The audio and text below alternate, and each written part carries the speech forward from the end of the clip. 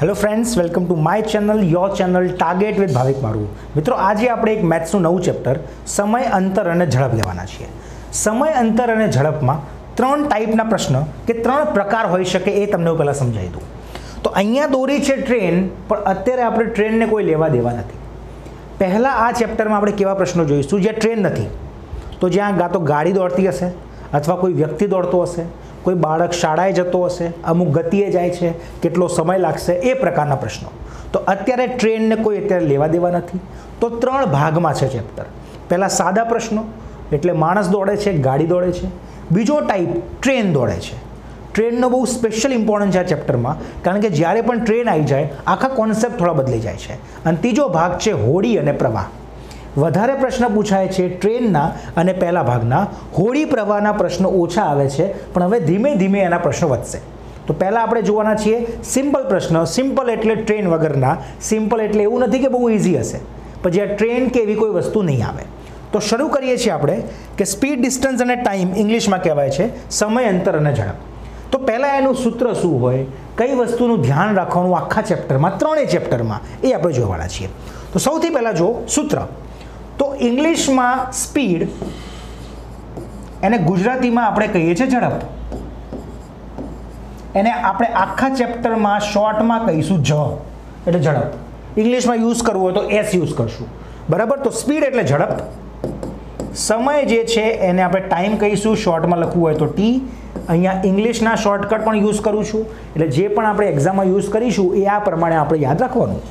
Time હોય એને આપણે કહીએ છીએ સમય. તો ગુજરાતીમાં મારે ક્યાંય સમય લખવું હશે તો હું ખાલી લખીશ સ, બરાબર. અને છેલ્લું બચ્યું અંતર. ઇંગ્લિશમાં કહીએ છીએ આપણે ડિસ્ટન્સ.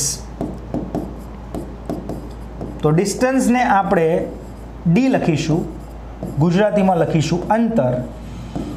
અંતર એટલે અન લખીશું. ઝડપ, અંતર અને સમય. તો આનું સૂત્ર બધાને આવડતું હશે. શું સૂત્ર? કે ઝડપ બરાબર અંતર ભાગ્યા સમય. આ સૂત્ર બધાને આવડતું હશે. બસ આ જ સૂત્ર ઉપર 3 ચેપ્ટર ચાલવાના છે. પણ એવું નથી કે સૂત્ર મૂક્યું જવાબ આવી ગયો. બહુ બધા નવા નવા કોન્સેપ્ટ શીખવા પડશે, બરાબર. તો સૌથી મૂળ જે સૂત્ર છે, એકદમ બેઝિક સૂત્ર, speed equal to distance upon time. ઝડપ બરાબર અંતર ભાગ્યા સમય. હવે તમે કોઈ જગ્યાએ અંતર શોધવું હોય તો અંતર બરાબર શું થઈ જાય? ઝડપ ગુણ્યા સમય. અંતરને સબ્જેક્ટ બનાવી દો તો એક જ સૂત્રમાંથી 3 સૂત્ર બને. તો ખરેખર એક જ સૂત્ર છે. મારે જો અંતર શોધવું હશે તો અંતર બરાબર ઝડપ ગુણ્યા સમય. કહેવા માટે આ બીજું સૂત્ર છે, પણ છે આ સૂત્ર. હવે ઝડપ, અંતર. હવે મારે સમય શોધવું હોય તો જો અહીંયા સમય શોધવું હોય તો ઝડપ નીચે આવે. સમય બરાબર અંતર ભાગ્યા ઝડપ. રાઈટ. તો આપણે કોઈ 3 સૂત્ર ગોખવાની જરૂર નથી. સૂત્ર એક જ છે, ઝડપ બરાબર અંતર ભાગ્યા સમય. યાદ રાખો, એમાંથી 3 વસ્તુ બની જશે. જે શોધવાનું છે એને સબ્જેક્ટ બનાવવાનો, બીજું બધું જમણી બાજુ. હવે સૂત્ર તો બધાને આવડે. સૌથી ઇમ્પોર્ટન્ટ આ ચેપ્ટરમાં જે ધ્યાન રાખવાનું છે એ છે માપ. આમના માપ શેમાં હોવા જોઈએ? કારણ કે પ્રશ્નમાં ઓપ્શનમાં જે માપમાં આપ્યું હોય એ પ્રમાણે આખો મારે પ્રશ્ન સેટ કરવો જોઈએ. ચલો તમને સમજાવું હું શું કહેવા માગું છું. અહીંયા 3 વસ્તુ છે. સૌથી પહેલાં અંતરની હું વાત કરું તો કોઈ પણ ચેપ્ટર સમય, અંતર, ઝડપનું આવે તો અંતર હંમેશા બેમાંથી એક જ વસ્તુમાં તમે લખશો, કાં તો કિલોમીટરમાં અથવા મીટરમાં. આ બધી વસ્તુ આપણે ઇંગ્લિશમાં લખીશું. માપ જે છે કિલોમીટર કાં તો મીટરમાં જ અંતર ચલાવવાનું. સેન્ટીમીટર નહીં વાપરવાનું, માઇલ નહીં વાપરવાનું, બીજું કોઈ અંતર યુઝ નહીં કરવાનું. કાં તો કિલોમીટર કાં તો મીટર. આ બંનેમાંથી પાછું કયું વાપરવાનું તો પ્રશ્ન પ્રમાણે. હવે અંતર તમે કિલોમીટરમાં લો છો તો અંતર એક મોટું માપ કહેવાય. કિલોમીટર એક મોટું માપ કહેવાય. આ તમે મોટું માપ વાપરો છો તો સમયનું મોટું માપ કયું કહેવાય? તો એ કહેવાય કલાક. કલાક એટલે ઇંગ્લિશમાં કહેવાય અવર. કલાક. તો કિલોમીટર વાપરો તો સમય તમારે અવરમાં જ વાપરવાનો, કલાકમાં વાપરવાનો. આપણે કહીએ છીએ ને કિલોમીટર પ્રતિ કલાક. આવું સાંભળ્યું કે કિલોમીટર પ્રતિ સેકન્ડ? પોસિબલ જ નથી. અમુક સેકન્ડમાં કિલોમીટરો ના કપાય.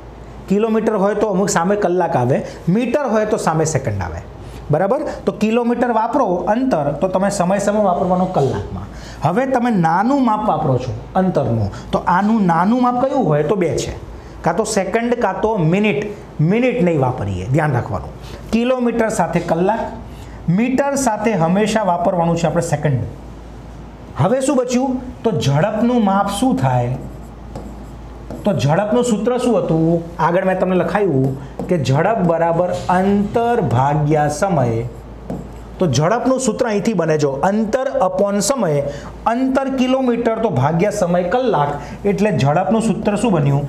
કિલોમીટર પ્રતિ કલાક, અથવા આ મીટર અને સેકન્ડ હોય તો કહેવાય મીટર પ્રતિ સેકન્ડ. આટલા જ માપો વાપરવાના છે. પ્રશ્ન પ્રમાણે આને ફેરબદલ કરવા પડશે. તો ફેરબદલ કરતા તમને આવડવું જોઈએ.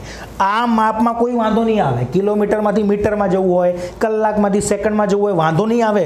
કિલોમીટર પ્રતિ કલાકમાંથી મીટર પ્રતિ સેકન્ડમાં જવું હોય તો સમય લાગી શકે. તો આ બધા એકબીજામાં ફેરબદલ કરવા માટે શું કરવાનું એ જોઈ લઈએ. ધારો કે અંતર મારે કિલોમીટરમાંથી મીટર ઉપર આવું છે. અંતર છે મારે કિલોમીટરમાંથી મીટર ઉપર આવું છે. તો કિલોમીટરથી મીટર ફેરવવું હોય તો 1 કિલોમીટર બરાબર 1000 મીટર. તો તમારે કિલોમીટરમાં 1000 ગુણી નાખવાના, તો શું થઈ જાય? મીટરમાં ફેરવાઈ જાય. મીટરમાં આપ્યું છે અંતર ને તમારે જોઈએ છે કિલોમીટરમાં, તો સિમ્પલ છે, ભાગ્યા 1000 કરવાનું છે. કિલોમીટરથી મીટર ગુણ્યા 1000, મીટરથી કિલોમીટર ભાગ્યા 1000, સિમ્પલ વસ્તુ. આ રીતે કલાક ઉપરથી સેકન્ડ ઉપર આવવું હોય તો 1 કલાકમાં 60 મિનિટ હોય અને દરેક મિનિટમાં 60 સેકન્ડ હોય. તો કલાકથી તમારે સેકન્ડ ઉપર આવવું હોય તો 1 કલાક બરાબર 3600 સેકન્ડ થાય. 1 કલાક બરાબર 60 સેકન્ડ ના થાય, 1 કલાક બરાબર 3600 સેકન્ડ. કલાકથી સેકન્ડ ઉપર આવવું હોય તો ગુણ્યા 3600 કરી દેવાનું. સેકન્ડ ઉપરથી તમારે કલાક ઉપર આવવું હોય તો ભાગ્યા 3600. એ 3600 ભાગ્યાને આપણે ગુણ્યા 1/3600 પણ કહેવાય. આ કન્વર્ઝનમાં વાંધો નહીં આવે. આ વસ્તુ અહીંયા ધ્યાન રાખવાની છે. હવે તમારે ઝડપને કિલોમીટર પ્રતિ કલાકમાં આપ્યું હોય, ડાયરેક્ટલી ફેરવવું હોય મીટર પ્રતિ સેકન્ડમાં, તો 2 માપ મારે ફેરવવાના. એ અત્યારે ફેરવીને આપણે યાદ રાખીશું. જો કિલોમીટર પ્રતિ કલાકમાંથી મીટર પ્રતિ સેકન્ડ ઉપર આવવું હોય તો જો મિત્રો શું કરું છું, ધ્યાન રાખજો. હવે તમારી પાસે છે કિલોમીટર પ્રતિ કલાક, એમાંથી મારે પહોંચવું છે મીટર પ્રતિ સેકન્ડ ઉપર. તો કિલોમીટરમાંથી મીટર કરો, કલાકમાંથી સેકન્ડ કરો. તો કિલોમીટરમાંથી મીટર કેમનું થાય? ગુણ્યા 1000 કહેવાય. આ રીતે કલાકમાંથી સેકન્ડ કેમનું આવે? 3600 ગુણ્યા, તો એ ગુણ્યા નીચે કેમ આવે? કારણ કે કલાક નીચે છે. હવે હું આમાં કંઈક કાપી નાખું, છેદ જે ઉડે 2 શૂન્ય કપાઈ ગયા. આ 2 5 અને 2 18 શું મળ્યું?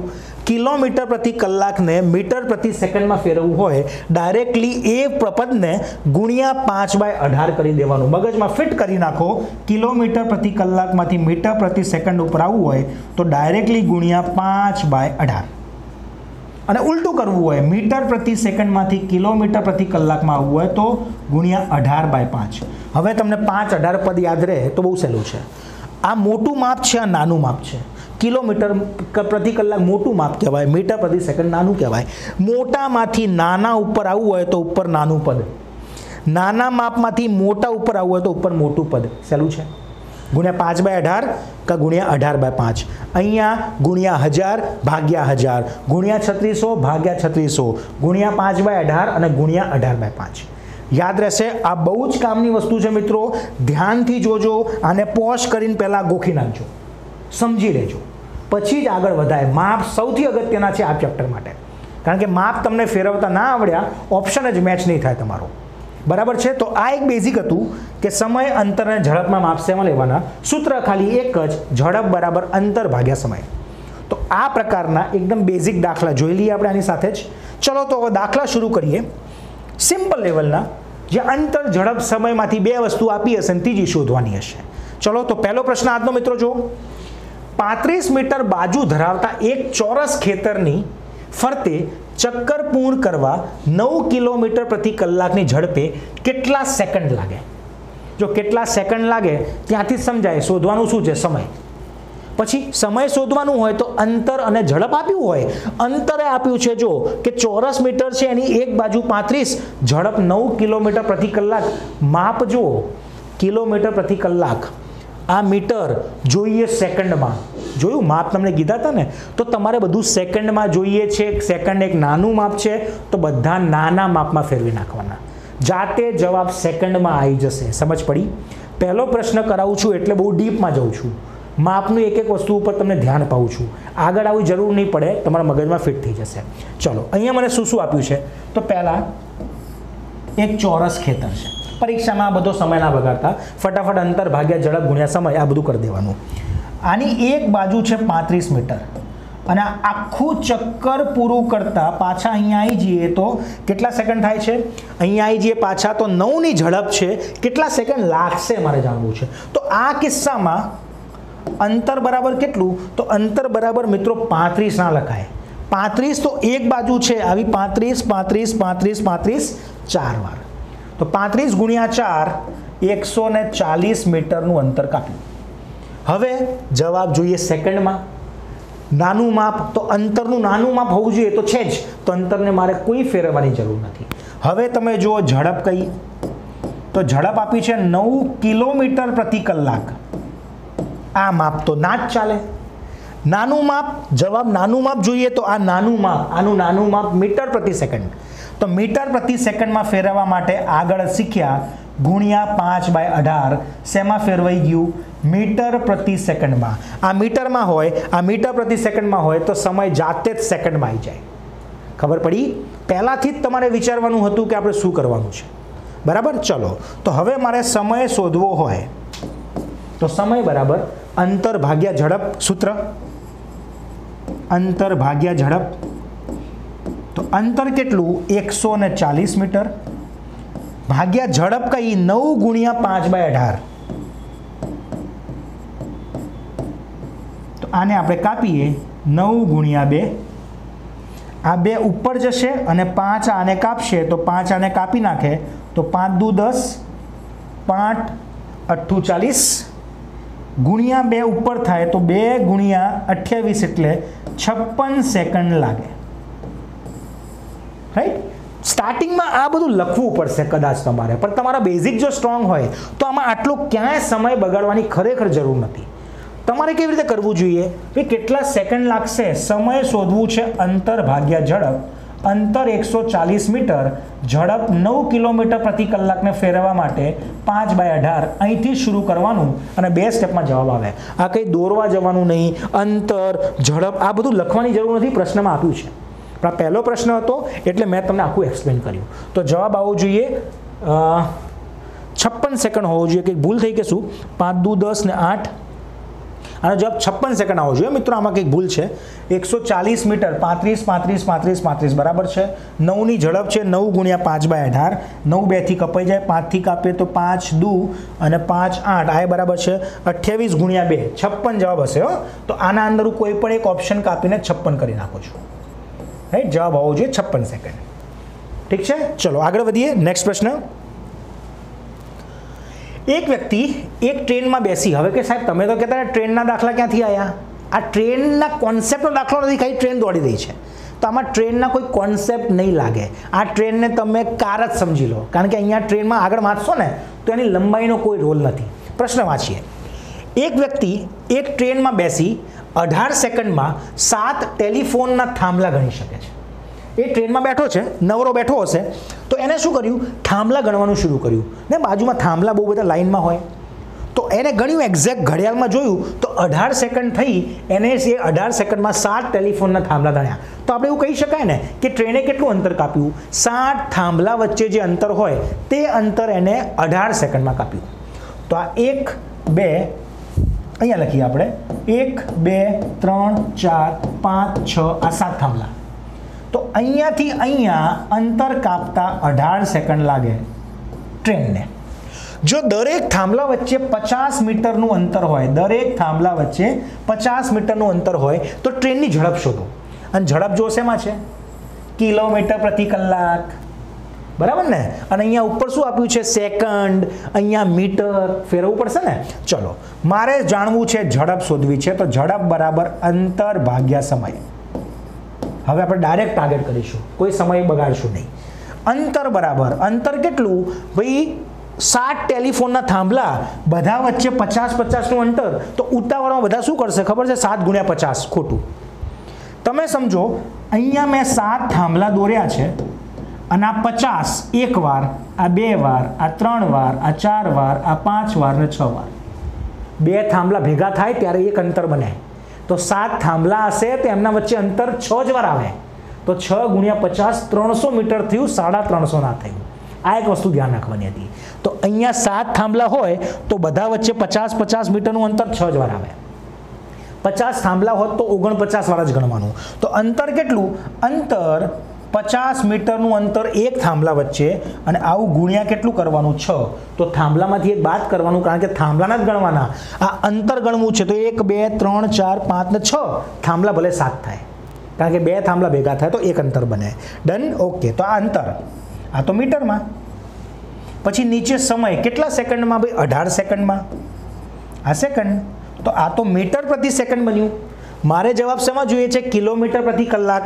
મીટર પ્રતિ સેકન્ડમાંથી કિલોમીટર પ્રતિ કલાક બનાવવા 18/5 થી ગુણી નાખવાનું. એક સ્ટેપમાં જવાબ આવી જાય. પરીક્ષામાં આટલું જ લખવાનું હોય. 50નું અંતર 6 વાર ભાગ્યા 18 સેકન્ડ ગુણ્યા 18/5.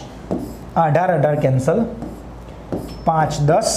તો ઝડપ બરાબર 60 કિલોમીટર પ્રતિ કલાક. સમજાય છે બધાને? તો આ મેં તમને ખાલી બેઝિક કોન્સેપ્ટ સમજાયા કે આખા ચેપ્ટરમાં શું વસ્તુનું ધ્યાન રાખવાનું. 2 પ્રશ્નો જોયા છે એકદમ બેઝિક લેવલના. અંતર ભાગ્યા કે અંતર, ઝડપ, સમયમાંથી 2 વસ્તુ આપી હોય અને ત્રીજી શોધવાની હોય. આ રીતના હજુ થોડા દાખલા કરીશું, પછી નવા કોન્સેપ્ટ સમજીશું. એને આપણે કવર કરીએ છીએ આપણા નેક્સ્ટ વિડીયોમાં. મળીશું આપણે નેક્સ્ટ વિડીયોમાં મિત્રો. જય હિન્દ.